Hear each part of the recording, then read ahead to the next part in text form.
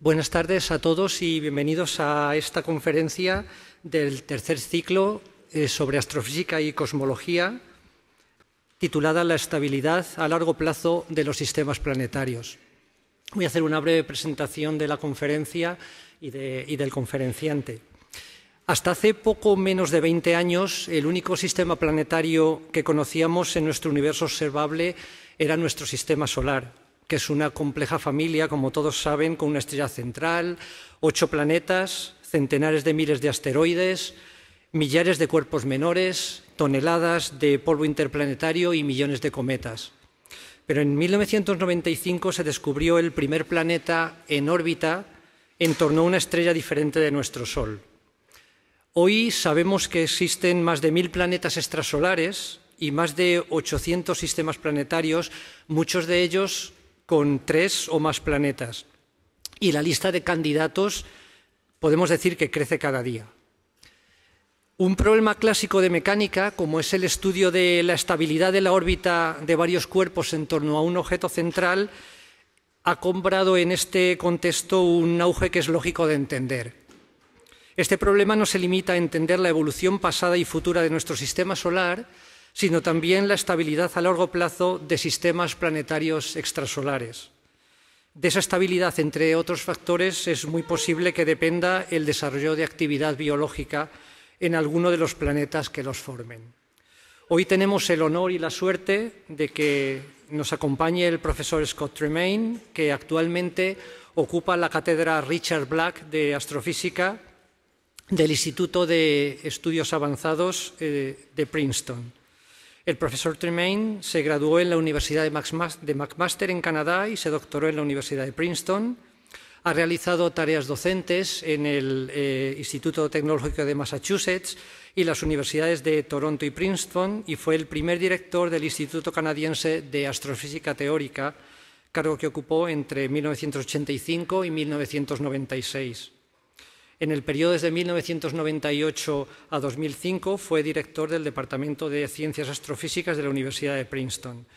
Y su labor de investigación abarca estudios de la dinámica de objetos astrofísicos en contextos muy diversos, como la formación y evolución de planetas, cometas, agujeros negros, galaxias, y actualmente está trabajando en el mundo de los exoplanetas, que es un tema candente en la astrofísica actual. Recibamos con un aplauso al profesor Tremaine, que nos va a explicar aspectos fascinantes de la evolución de los sistemas planetarios.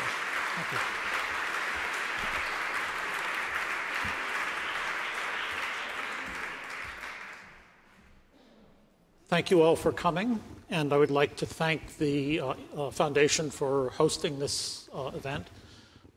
Before I start to talk about the stability of planetary systems, I would like to remind you about the solar system, since it's the planetary system that we know the best. This shows all the planets of the solar system: Mercury, Venus, Earth, Mars, Jupiter, Saturn, Uranus, and Neptune. It's a very good picture, but it's misleading in some ways. The planets are actually much more widely spaced than this. So on the scale where the planets are the right size, the distance from the Earth to the Sun should really be about 1 kilometer. The distance from the Sun out to Neptune should be about 30 kilometers. And the distance to the nearest star would be about 200,000 kilometers. So the solar system is very isolated, and the planets are very far apart. They're also much smaller, much less massive than the Sun. Jupiter is only about 1/1000th of the mass of the Sun, and Earth is only 1/300th of the mass of Jupiter. And finally, the solar system is very, very old. It's 4,500 million years old, and it will last for another 7,000 million years before the Sun dies. If we count that in orbits, since the Earth goes around once per year, it's about 5,000 million orbits of the Earth. Our understanding of the dynamics and the structure of the solar system dates back to Copernicus, who famously showed that the Sun, not the Earth, was the center of the solar system. So here's one of his diagrams with the sun working out Mercury, Venus, Earth, and the moon, and so forth. After this discovery by Copernicus, the next major advance was the German astronomer Kepler, who showed that the motions of the planets followed three empirical laws, that the orbit was always an ellipse, with the sun at one focus of the ellipse, that a line joining the planet and the sun sweeps out equal areas in equal times, and a relation called Kepler's law, which relates the orbital period of the planet to its distance from the sun. Planets at larger distances have larger orbital periods. His discovery about the shape can be made quantitative using a definition I'll use later in the talk of the eccentricity, which measures the deviation of the orbit from a circle. For a circle has an eccentricity of 0, and as it becomes more and more elongated, the eccentricity goes up towards 1.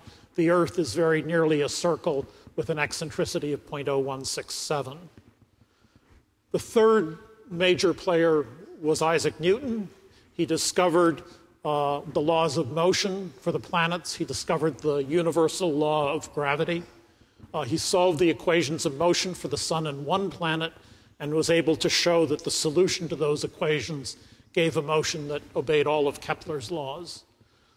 Newton is such a famous scientist that for many years he was on the British £1 banknote, which showed Newton and some orbits of planets, but I want to stress that this is not correct because it shows that the orbits are ellipses with the sun at the center instead of at the focus. So it's a great honor to Newton, but I'm not sure he would have been happy.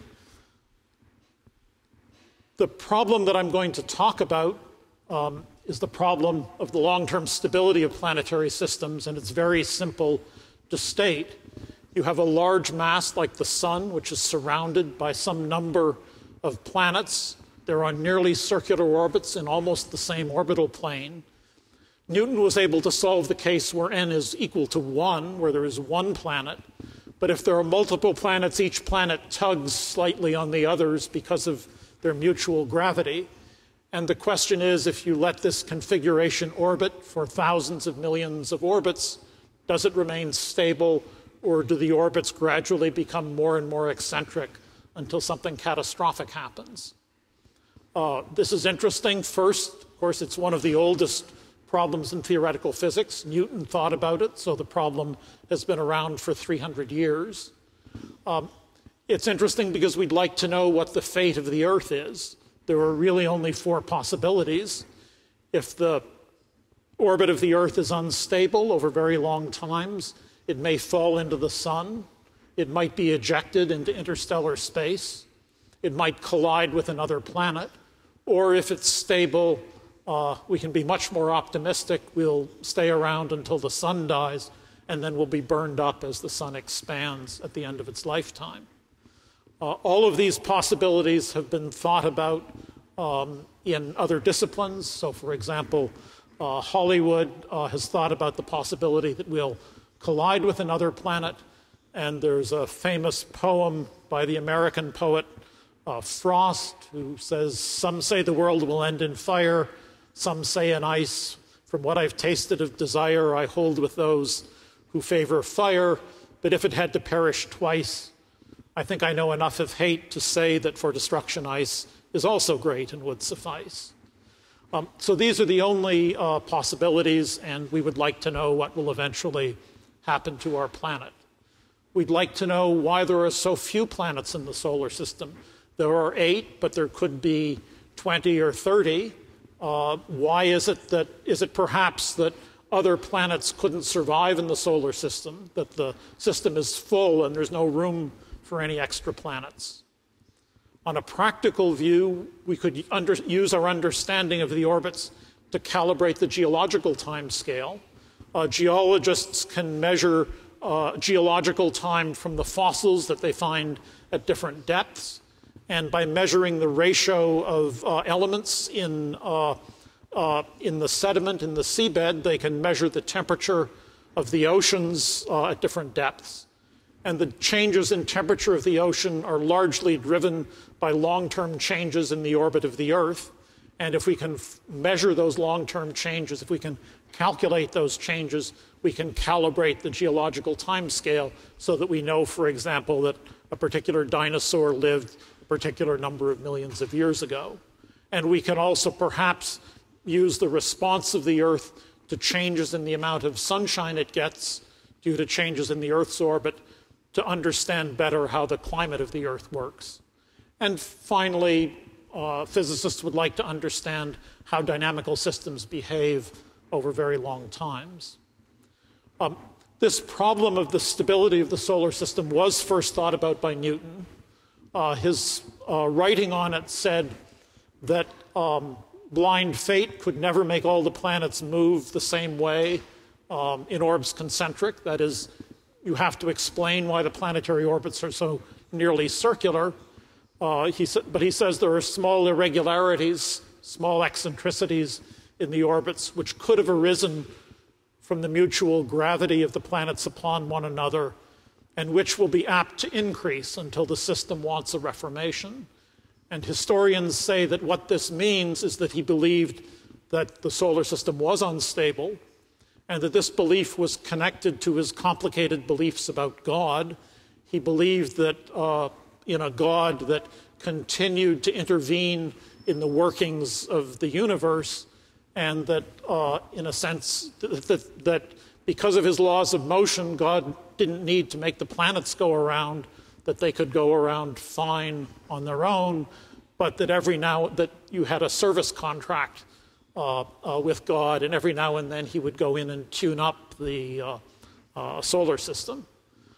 This was not agreed to by all of his contemporaries, in particular Leibniz, who already had controversies with Newton because they both claimed to invent the calculus, said Newton and his followers have a very odd opinion concerning the work of God. According to their doctrine, God wants to wind up his watch from time to time, otherwise it would cease to move. He had not, it seems, sufficient foresight to make it perpetual motion. Another mathematician who thought about the problem was the French mathematician Laplace. Laplace made this famous statement that a sufficiently great intelligence that knew all of the forces acting in nature and the positions of all things of which the universe consists would be able to predict the motions of all of the bodies in the universe in one single formula, and to it nothing would be uncertain, both future and past would be present. This is the point of view that has come to be called Laplacian determinism, the idea that the laws of physics are so well defined that we have no free will, and that everything in the future, in principle, can be predicted from the present. And this point of view, of course, was inspired by the extreme success in understanding the motion of the planets. So how can we solve the problem that we've posed? Many famous mathematicians and physicists have tried to work on this. They've proved many very interesting and important results, but always in limiting cases that don't apply to the real solar system.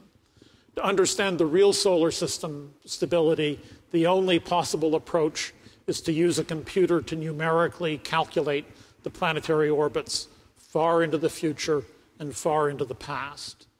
Why is this difficult? Well, first, you are trying to follow these for 10,000 million orbits. So even with the fastest modern computers and the best calculations, the calculation takes several weeks at least. Second, most of the improvements we hear about in computers in the last 10 years have come from parallelization, from splitting up the problem into many smaller problems that can be done at the same time on different computers. With the solar system, this doesn't work. You can't calculate its motion from 1 million to 2 million years until you've first calculated it from 0 to 1 million years. So you can't use modern supercomputers to do this. You may just as well use your laptop. You need very sophisticated algorithms to avoid the buildup of numerical errors. And the standard arithmetic that's used in most computers is simply not accurate enough. It doesn't carry enough bits, enough digits in the calculation to avoid the buildup of round-off error over these very long times. Nevertheless, you can try to do the calculation. All you need is Newton's law of gravity and Newton's laws of motion for the 8 planets and the sun. The equation is extremely simple to write down. There are some small corrections. These include corrections for the effects of the masses of the satellites of the planets, like the moon, for the effects of Einstein's theory of relativity, for some of the largest asteroids, but all of these are at a level of less than 1 part per million. There are also corrections that we don't understand. There are thousands of asteroids, and we don't know the masses of all of them. There are also bodies in the Kuiper belt beyond Neptune. The sun slowly loses mass, and we don't know the rate at which it loses mass. The solar wind, the mass flowing out from the sun, exerts some drag on the planetary orbits. We're embedded in the Milky Way galaxy, and it exerts some tidal forces. There might be passing stars that affect the system, although that's extremely unlikely. And we don't know all the masses of the planets, the initial positions and velocities. We don't know the effect of comets and so forth. But all of these effects are extremely small. They're all at a level of less than 1 part per 100 million. And what that means is that to a very high accuracy, we understand the solar system. It's an isolated system with a known set of equations. The starting conditions are known. All we have to do is put it into the computer and do the calculation. So in the last few years, people have managed to do this.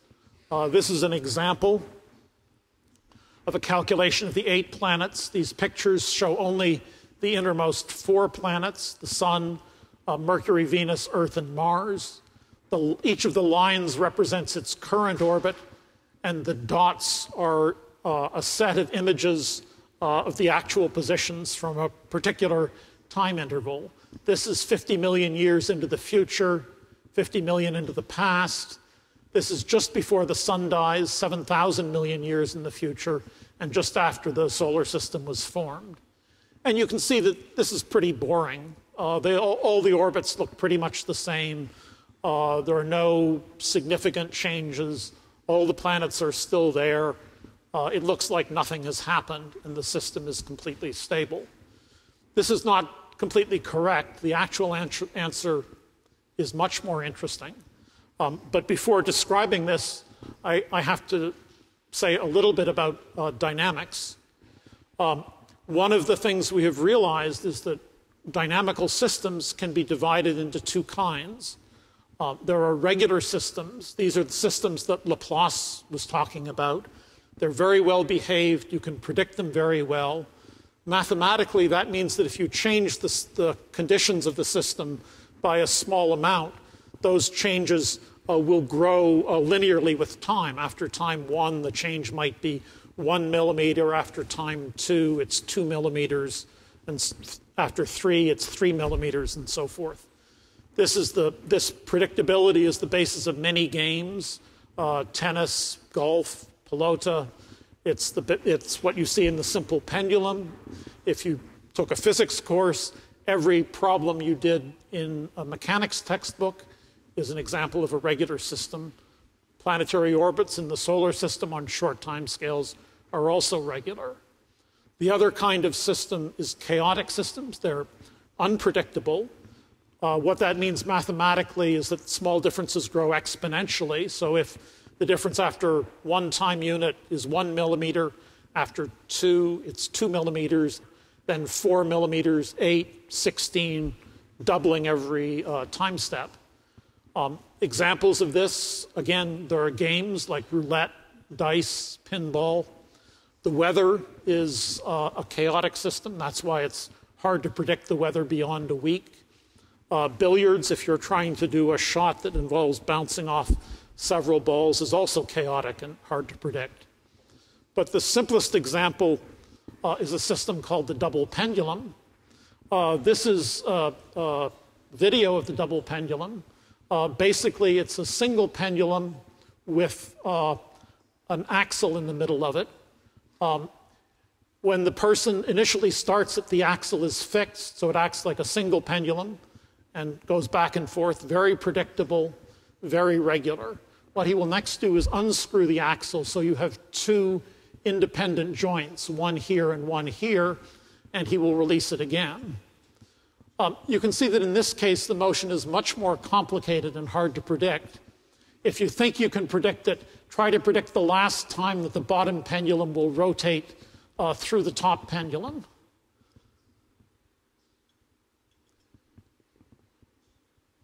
And again, mathematically, what this means is that if he started it from a slightly different position, the difference would grow exponentially with the time.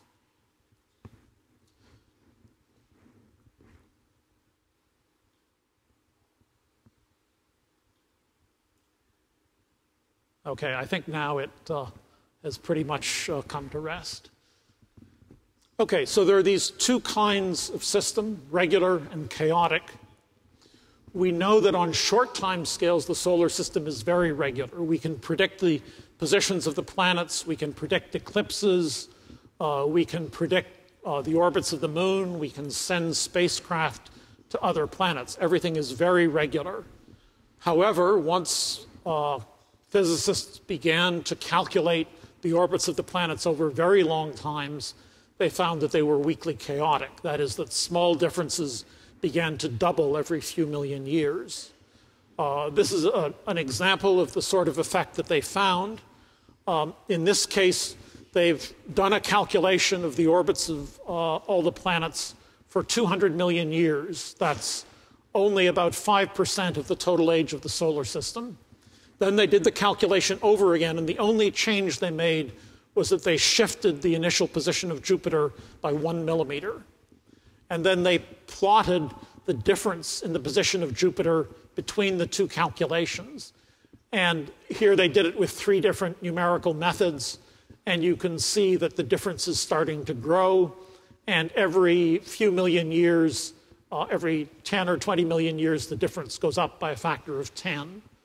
Finally, out here, the distance is so large that in one calculation, Jupiter is on one side of the sun, in the other calculation, it's on the other side of the sun, and then they can't get any further apart than that, so the distance saturates.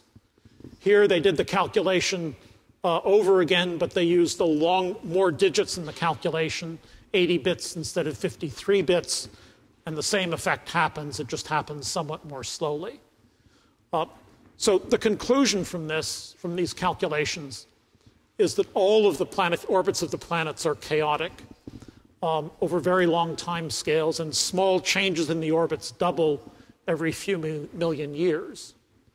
What does this mean? First, it means that we cannot predict the positions of the planets for more than about 50 million years, more than about 1% of the age of the solar system. Beyond 50 million years, we don't know whether at a particular time Jupiter will be on one side of the sun or on the other side of the sun. In fact, because chaotic systems are so sensitive to small perturbations, when any one of you came to this lecture, the change in the gravitational pull on Jupiter due to the mass in your body in coming here rather than staying at home is sufficient to change the position of Jupiter from one side of the solar system to the other in a few 100 million years. So it's very hard to predict. That means that on the longest timescales, all we can do is make statistical statements about the future of the solar system by running many calculations with slightly different initial conditions and asking what fraction of them have a particular fate. Physicists have now done these calculations, and what they find is that if you calculate the positions of the planets out to the time when the sun dies, most of the planetary orbits stay the same. The positions within the orbits are impossible to predict, but the overall shapes of the orbits are the same. But Mercury's orbit changes randomly. And in particular, again, if you look at the eccentricity, Mercury currently has an eccentricity of 0.2, and that eccentricity changes randomly over a large range. So as an example, this is a calculation of 2,500 solar systems where they changed the initial position of Mercury by a millimeter or two in different directions at different times. And this is the eccentricity of Mercury. The sun will die at about 7,000 million years. And you can see that the different simulations have produced eccentricities of Mercury from extremely high to extremely low. Now, one consequence of this is that since the same process must have happened in the past, this is probably why Mercury has a much larger eccentricity than the other planets in the solar system. The second consequence is that when Mercury's eccentricity gets this high, its orbit is so elongated that it's likely to either collide with Venus or fall into the sun. And that means that in about 1% of the possible solar systems that have been investigated, Mercury will undergo some catastrophic event. It could escape from the solar system, it could collide with the sun, could collide with Venus, it could collide with Earth. All of those happen in some of the calculations, and we don't know which one is right, but there's some chance that Mercury will be lost from the solar system before the sun dies. It also means that Laplace picked the wrong example for Laplacian determinism. The solar system is actually not a very good example of a system whose properties you can predict far into the future from knowing the conditions right now.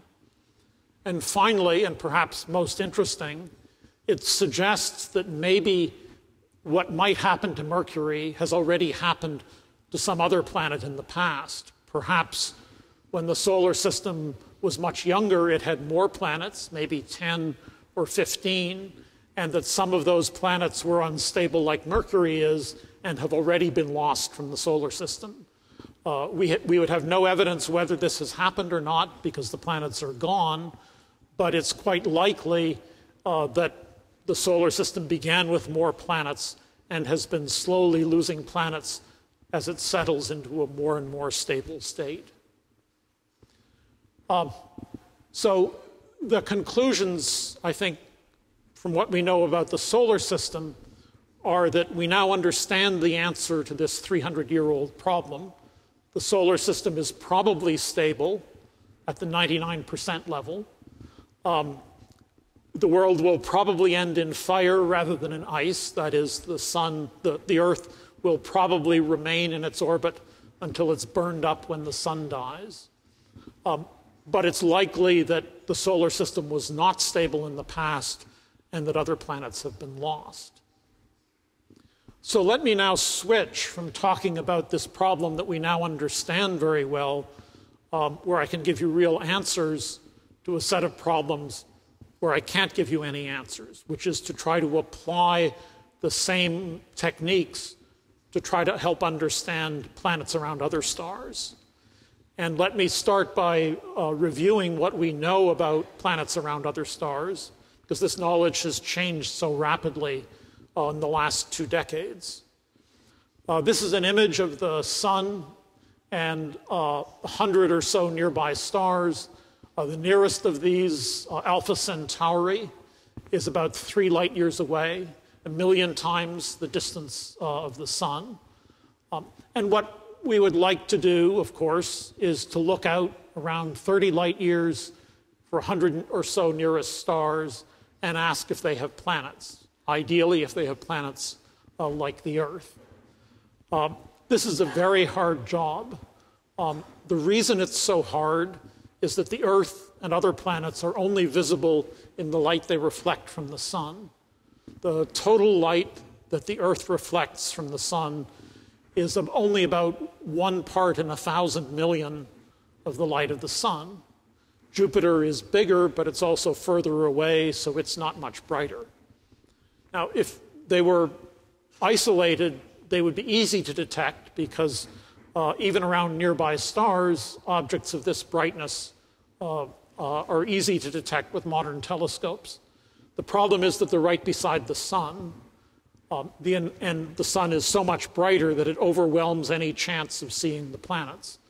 The example, which is pretty accurate, is to imagine that you're looking at a lighthouse to guide ships 1,000 kilometers away, and there's a firefly, small luminous insect flying around the light 1 meter away. That's equivalent to the problem of finding the firefly is equivalent to the problem of seeing a planet like the Earth.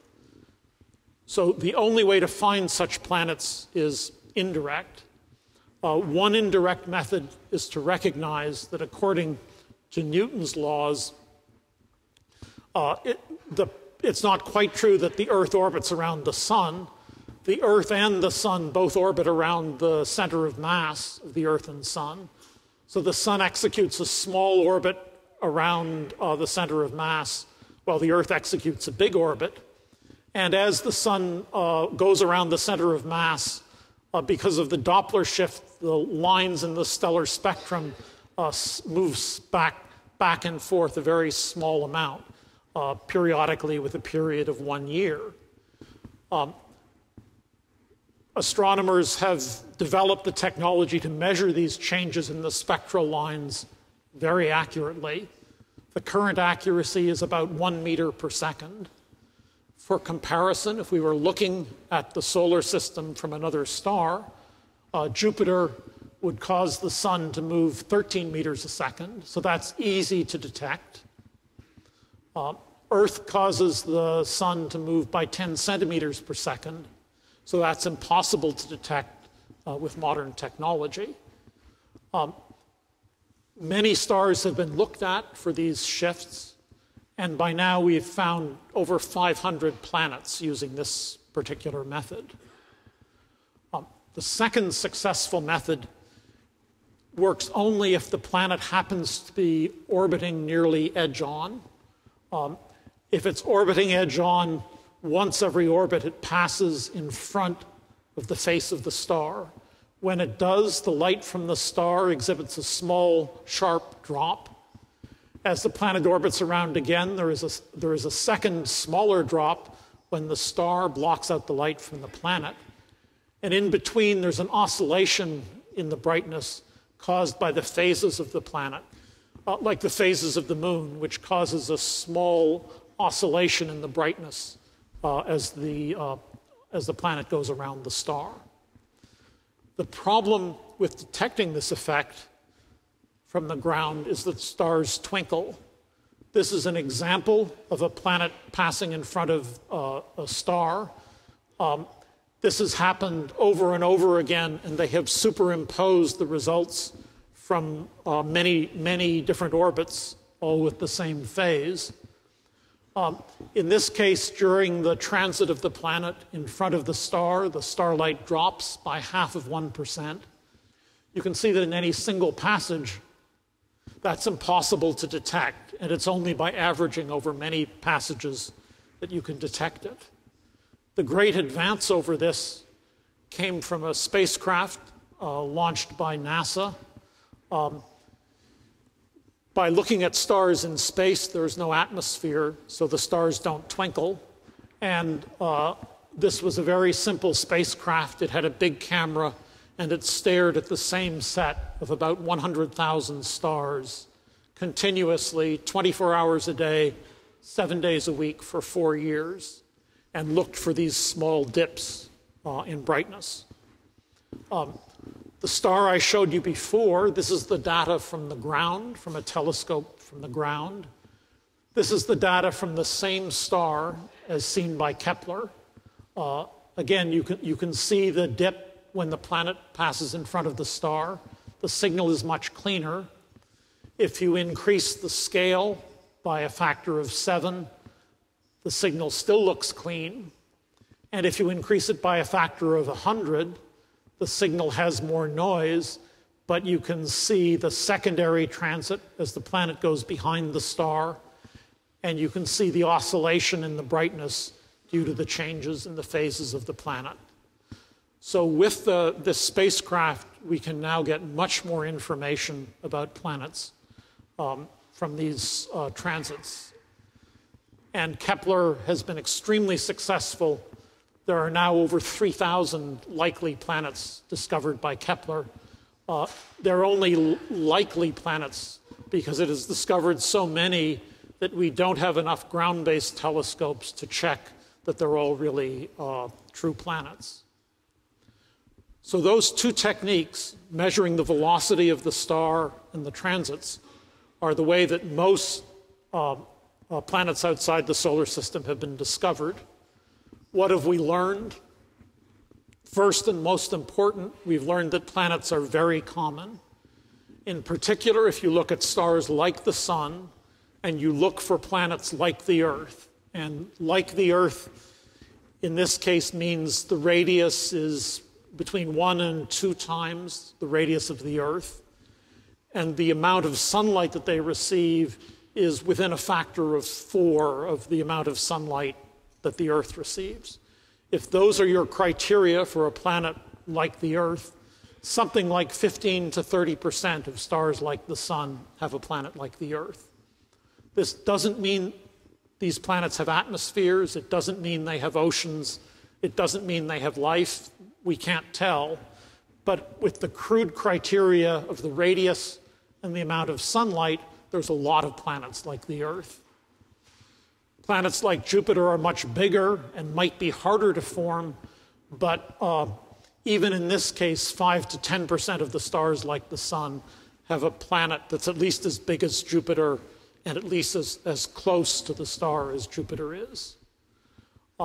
And these are not just single planet systems. Almost half of the planets that Kepler have discovered are in systems with multiple planets. That is where the spacecraft has seen more than one planet transiting the star.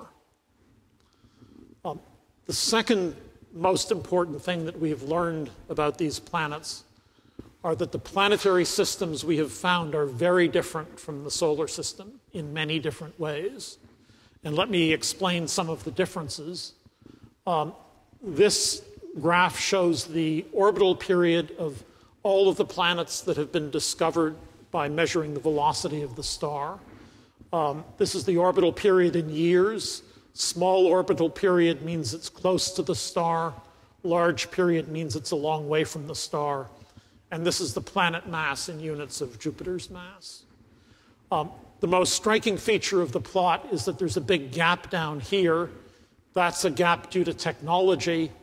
Planets down here don't produce enough radial velocity in the star for us to be able to detect them.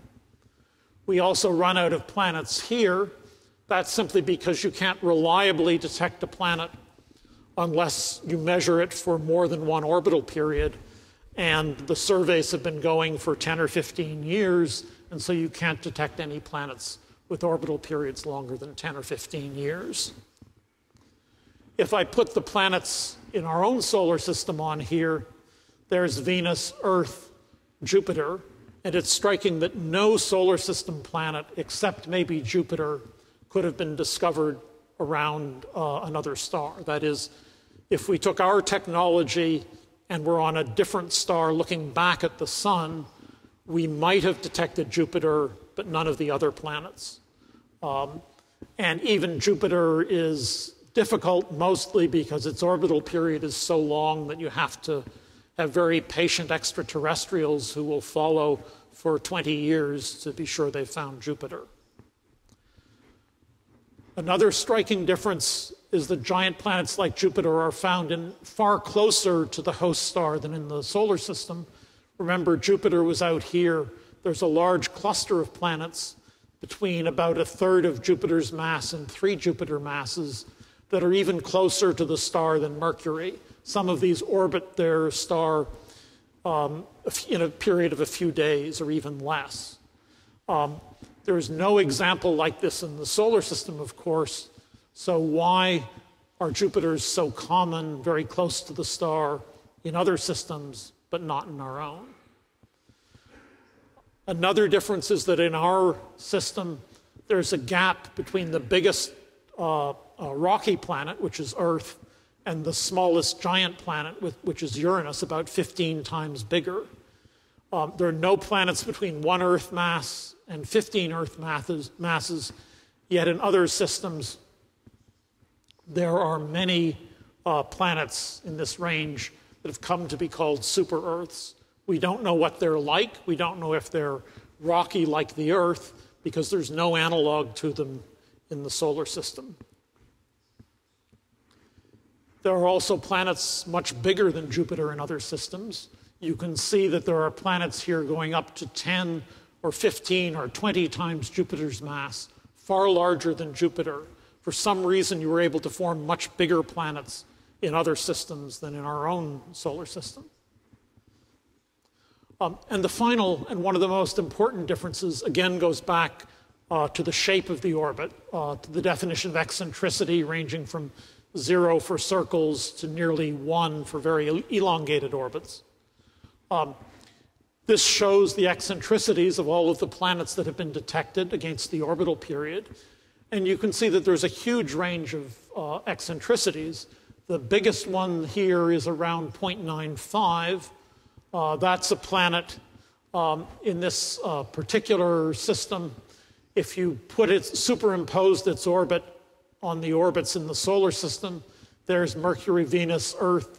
This would cross Mercury's orbit, come almost to Earth's orbit, and go in far closer to the Sun than Mercury does. There's no orbit like that for any planet in the solar system.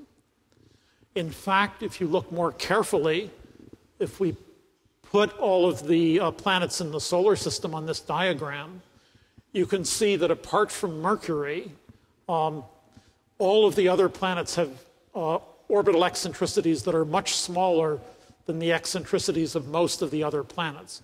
The solar system orbits are much more circular than the orbits in most of the other extrasolar planetary systems. Okay, so for reasons we don't understand, the systems we've discovered look very different from the solar system. But there's one more difference, which is even more surprising. I've described the two methods for detecting planets. In very rare cases, the same planet can be detected by both methods. That is, the planet transits in front of its star, and it also happens to be so massive that you can detect its effect on the star's radial velocity. In that case, you can learn much more about the planet and the system. In particular, stars rotate, and in a case like this, if you have a rotating star, this is the part of the star coming towards you, which I've colored blue. This is the part going away, which I've colored red. As the planet crosses in front of the star, it first blocks out the part coming towards us, then it blocks out the part going away from us. That means that the velocity curve of the star shows a sharp oscillation as the planet goes across it. The shape of that oscillation depends on the relative orientation of the planet's orbit and the spin of the star. In this case, where the orbit of the planet has an axis that's aligned with the spin axis of the star, the oscillation looks like this. As you tilt the planet orbit more and more, the shape of this curve changes. And from the shape of that curve, you can measure a quantity called the obliquity, which is the angle between the axis, the polar axis of the star, and the axis perpendicular to the orbit of the planet. This is an example of an actual observation. This is the brightness of the star, and you can see a very sharp drop of about 2% as the planet crosses in front of it. And on the same time scale, the velocity of the star is changing slowly from its motion around the center of mass, and then shows this sharp oscillation as the planet goes in front of it. From fitting this, you can determine that the obliquity, that is that angle between the spin axis of the star and the orbit of the axis of the planet, is almost zero, just like it is in the solar system, where the angle between the sun and the planetary orbits is only about 7 degrees. This measurement has now been done for about 50 stars. There is the sun down here. This is the angle between those two axes. And although some of them, maybe half the orbit axis and the spin axis are aligned. In all of the rest, there are huge misalignments.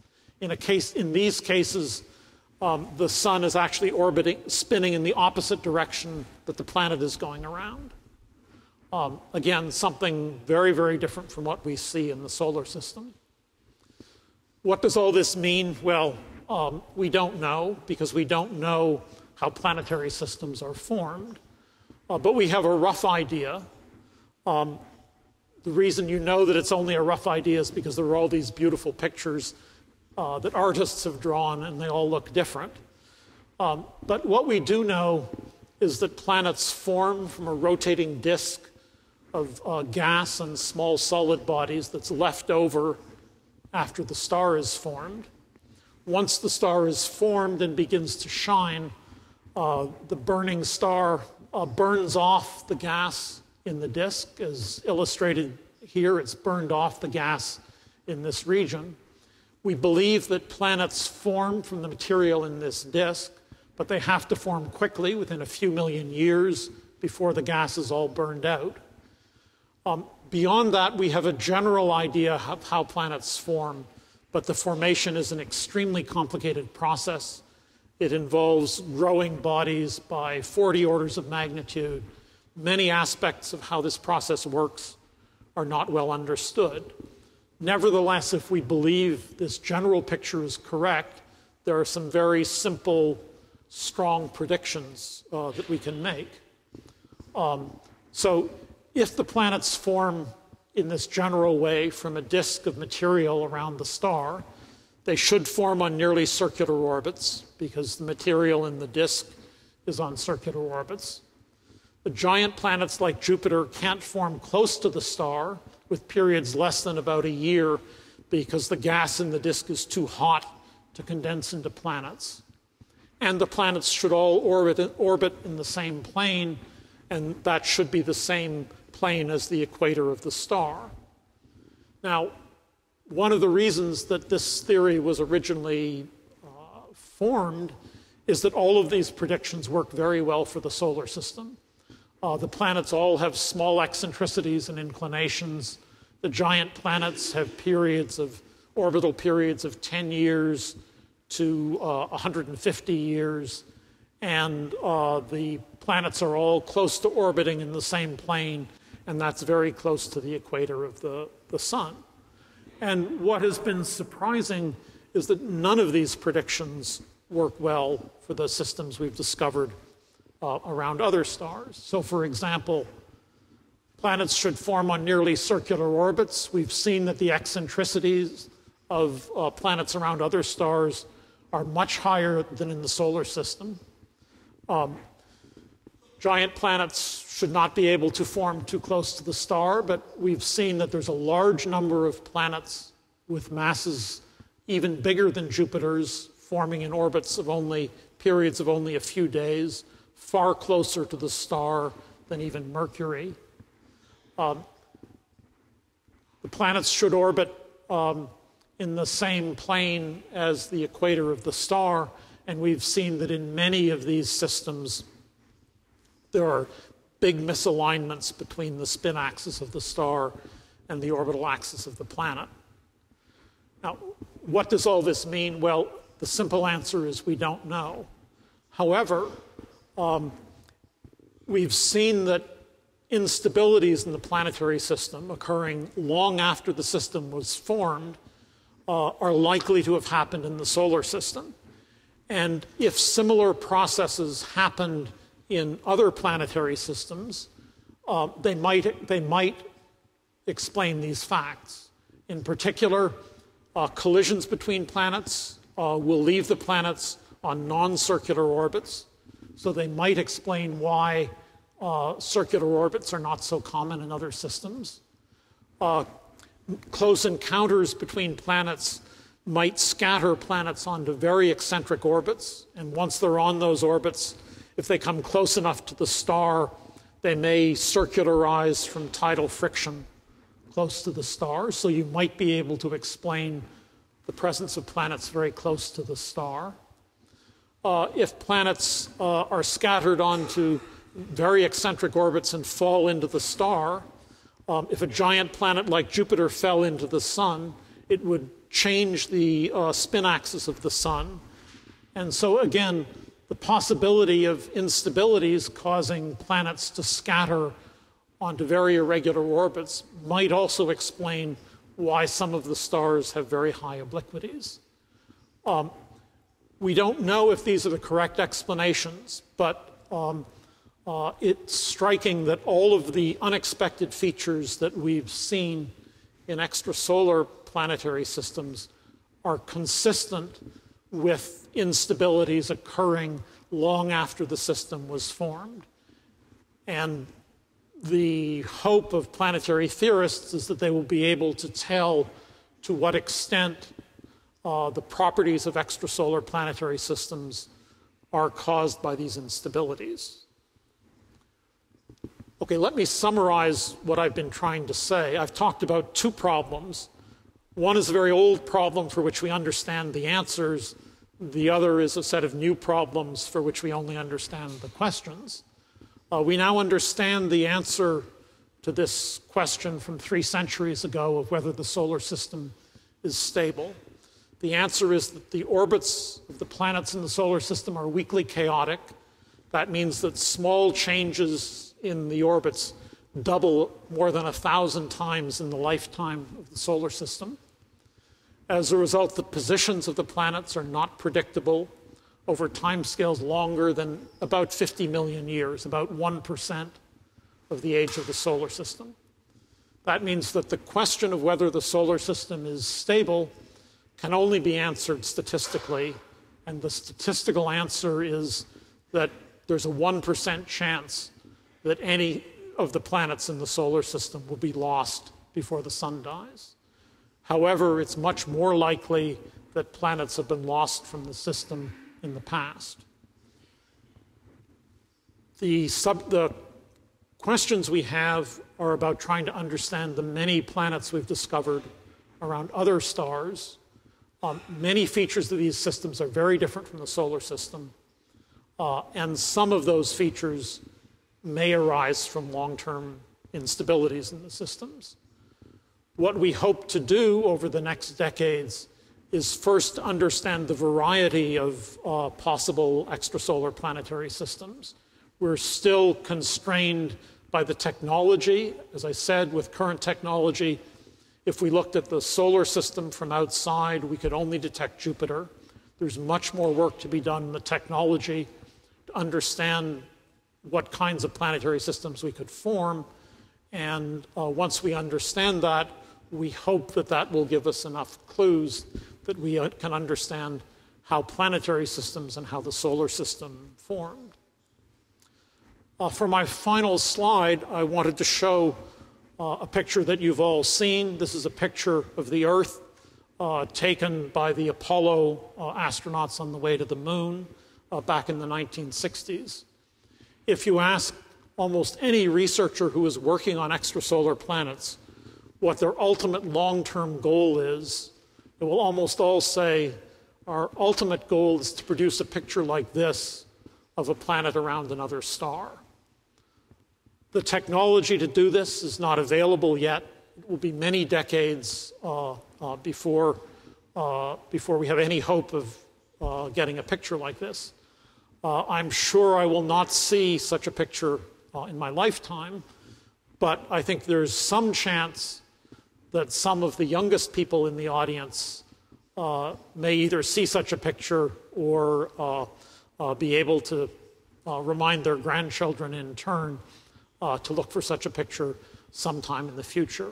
When we do find such a picture, I think it will be one of the really great accomplishments of our civilization and will have an influence on our culture and civilization even greater than this picture did 40 years ago. Right, thank you.